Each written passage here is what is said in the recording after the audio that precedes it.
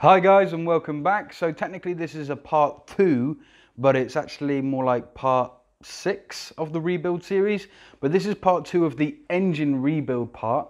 And today I'm going to show you how to time the engine. It's really important that you get this right if you're taking your engine apart. If you haven't timed your engine before, there's a few things you need to take note of. In particular with this engine, we need to make sure that we are at what's called the TDC of the first cylinder. That's the rear cylinder on this bike.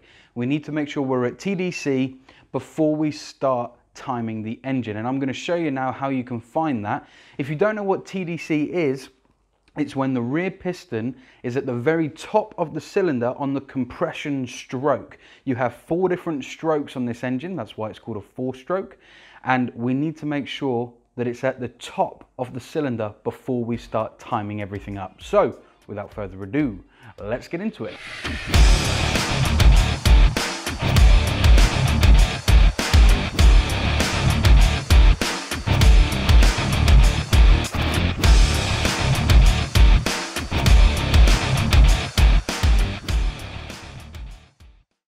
So the first thing you're going to need to do is remove the spark plug from the rear cylinder.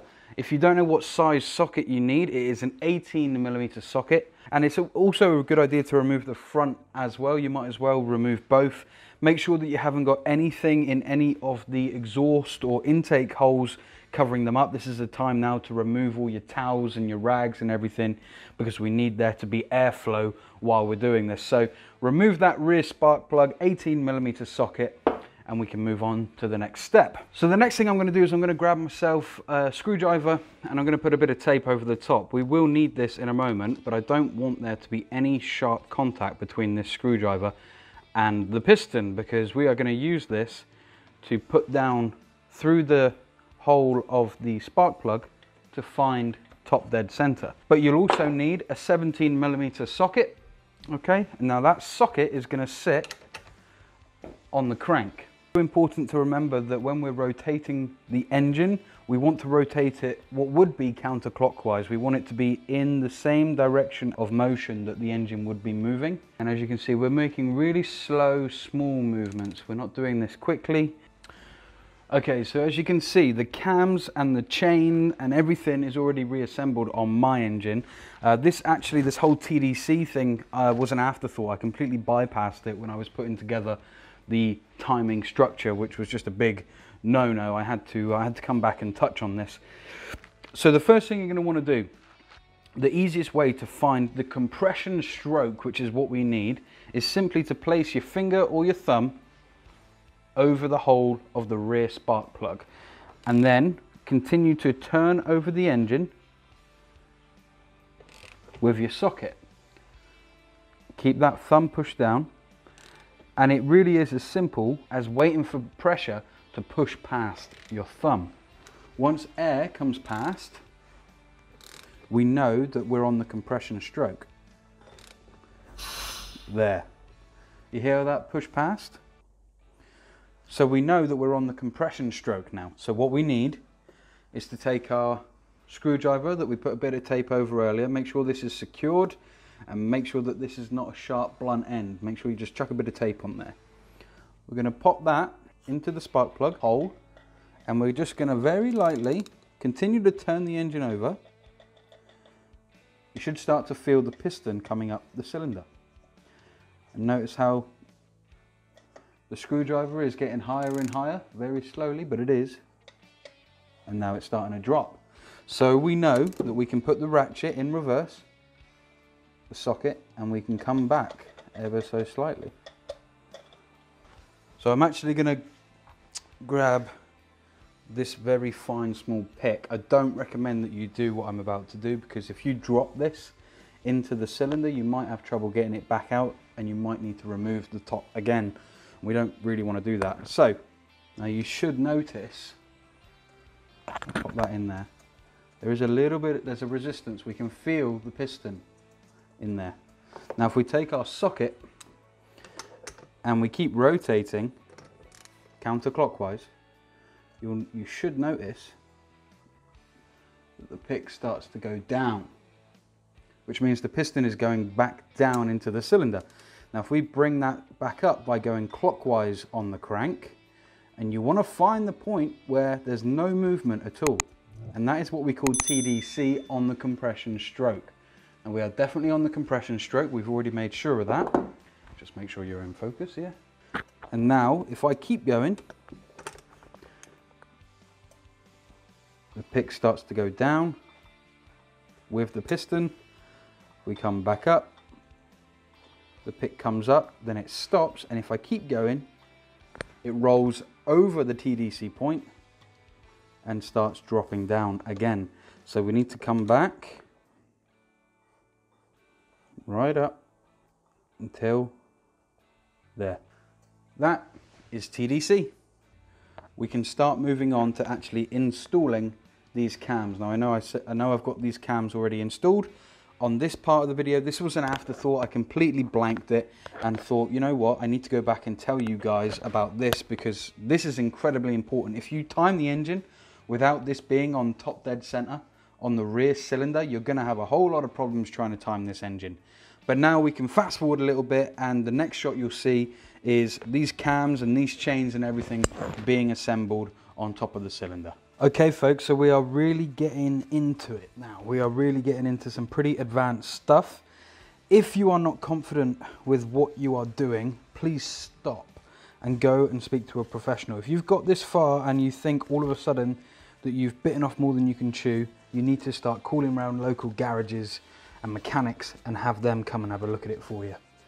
The first thing we need to do with this motor is we need to find the RT point. Now, if you look on the inside of the stator, this is the inside of the stator cover here, your cam and everything, your drive shaft here. If you look on this inner rim, you will see, you might need to rotate it ever so slightly, that there is an RT stamped on that ring. And what we need to do is we need to bring it straight up so that it's dead center with this top lug here. There's a line in between the R and the T. I'll get you a close-up in a moment. And we want that dead center before we do anything at the top of the engine, before we start messing with the chains, the sprockets, the cams, etc. We need to make sure that that is in the center. I'm going to keep saying it. It needs to be in the center. Okay?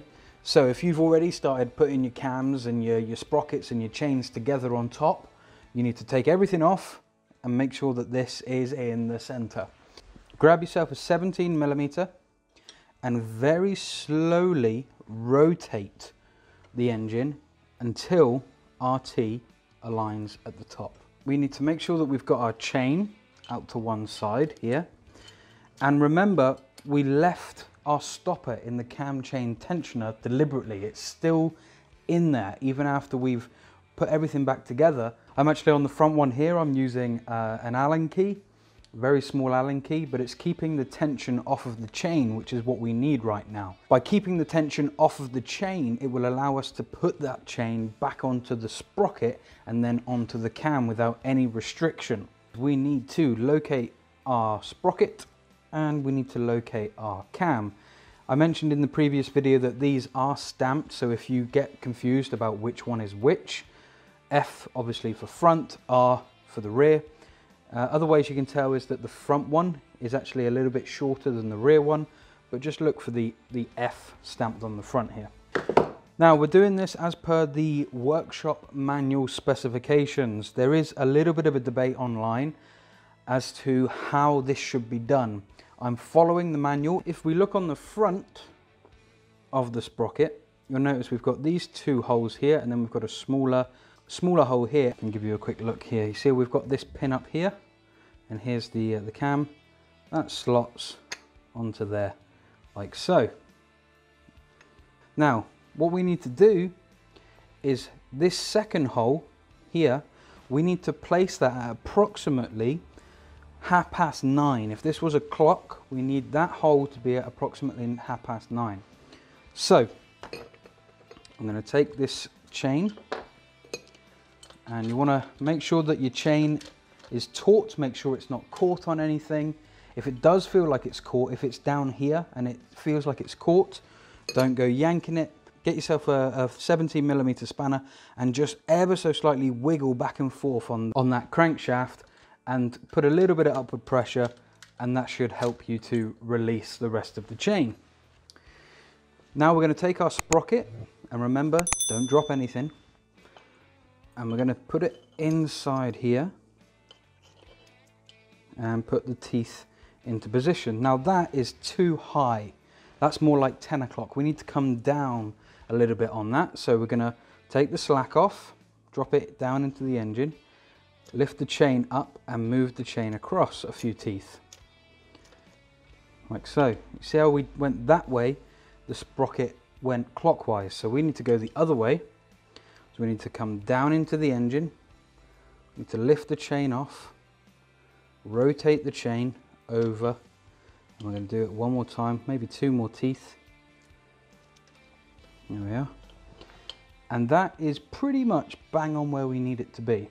Now, to make sure that this is in the right place, we can actually use the cam as a guide. The cam has a line and an arrow on it. I'm really hoping you guys can see this in focus.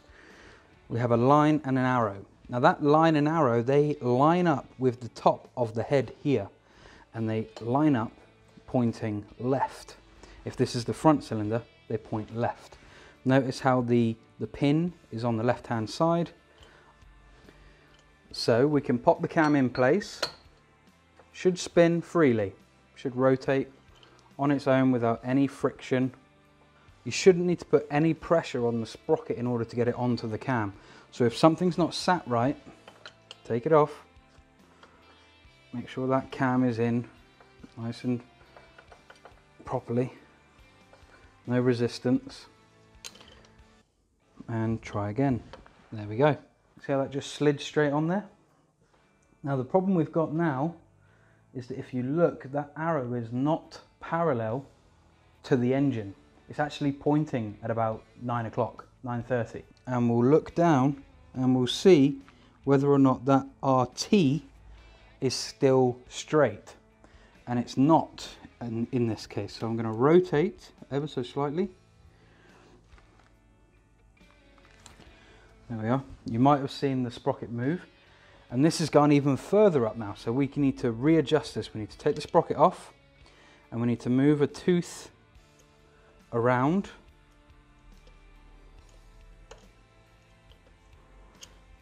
There we are. So we're now at 9 o'clock, 9:30. Bring that cam back down. Pop it into position. Now that is pretty close.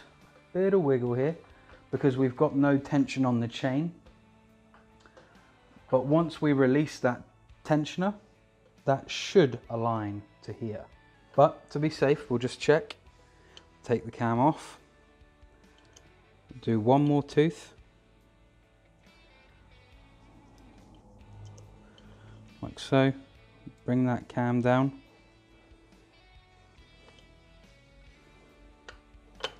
Pop that in there. And now you can see that it's actually not straight at all, and it's actually pointing down. I'm not 100% happy with that, so I'm going to adjust it again. Take the cam off. Move it one tooth over. I'm going to pull the chain up and slide it over. Like so. Rotate the cam. Pop it into position. If I were to hold the slack, you should see that that line, that arrow, is completely horizontal and parallel with the top of the engine. So that's number one done. And it is the same process for the rear. You want to make sure that if you're facing the rear cylinder in the same way that we are here with the front one, if we were to spin the engine around, it would be the same orientation. So the arrow would still need to come this way. We still want the cam chain tensioner to be loose so that we've got excess on the chain. The only difference is that the sprocket and the cam need to align to a different point on the engine. I'll show you in a minute. So once this is on, what we need to do is add our washer. And you might remember this from the previous video where I took this all apart.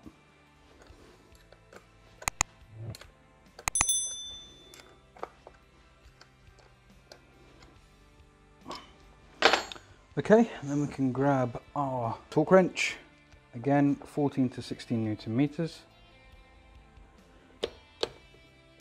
About there.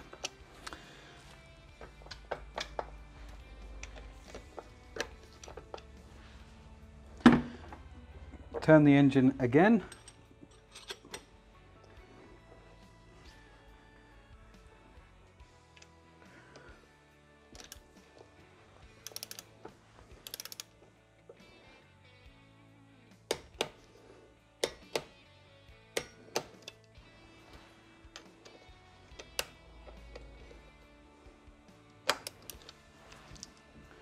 There we are. And that's it, guys. Your cams are back in. Everything is timed correctly. We can test this by putting that RT back to the top of the crank. So if we grab the spanner, and then we can check, yep, that arrow on the cam is completely horizontal. And if we come over to the other side and have a look around, that too is also completely horizontal. The only thing we have left to do now is to flatten these edges down of these washers. I'm going to go ahead and grab a blunt flathead screwdriver, get in behind there, and just encourage, we don't want to go scratching anything if we don't have to.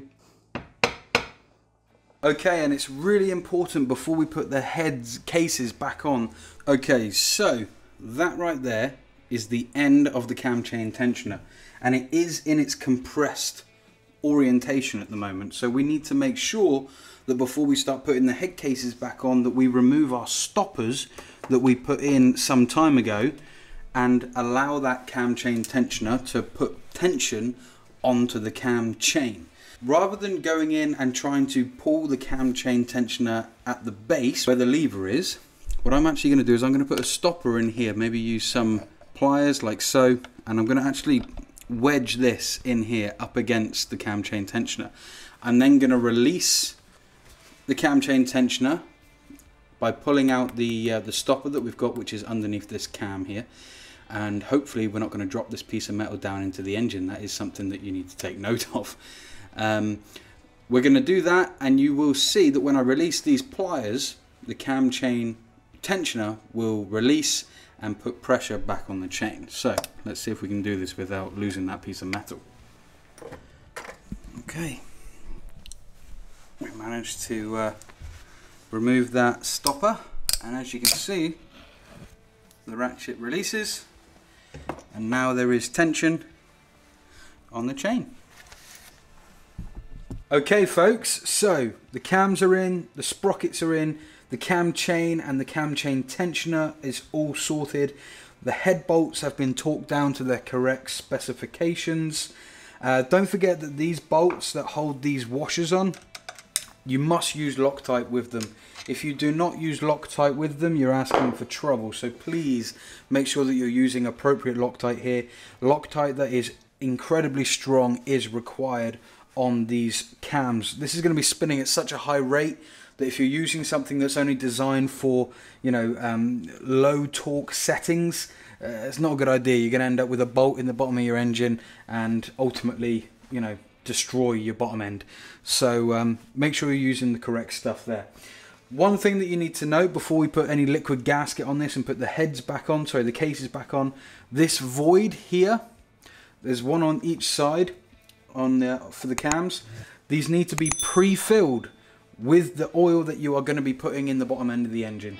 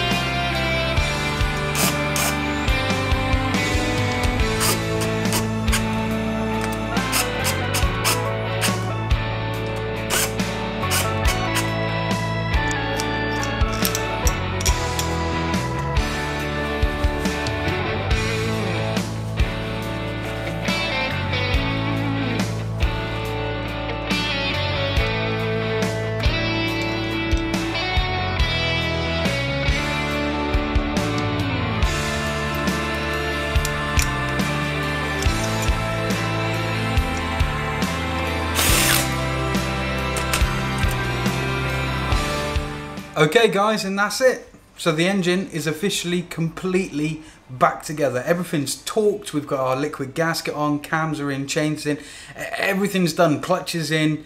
I just got to put the stator cover on the side here. I'm just working on getting rid of the old gasket off the side here, and then I can put a new gasket on, put the stator cover back on, and the engine can go back into the frame. I'm really hoping that we can really smash through the next few days and get this bike finished. I would love to be able to get on the road next weekend. The weather we've been having is absolutely fantastic, and we'll see. I'm going to try my hardest. The next few videos won't be quite as in-depth as the ones up until this point, because you've already seen me do most of the stuff that I'm going to be doing again now, just in reverse. So putting the bike back into the, putting the engine back into the frame. You've seen me take it out, same process, just in reverse. But I will of course be covering the things that I need to cover, in particular of course the sinking of the carburetors, the back bleeding of the clutch, all those sorts of bits and pieces. I'll see you guys Wednesday night. We'll be live on the channel at 11 PM UK time. If you can make it, that would be great. Hopefully we'll have a special guest there again this week, and we've got all those audio problems figured out and fixed. So until then guys, take care of yourselves, and I will see you on Wednesday.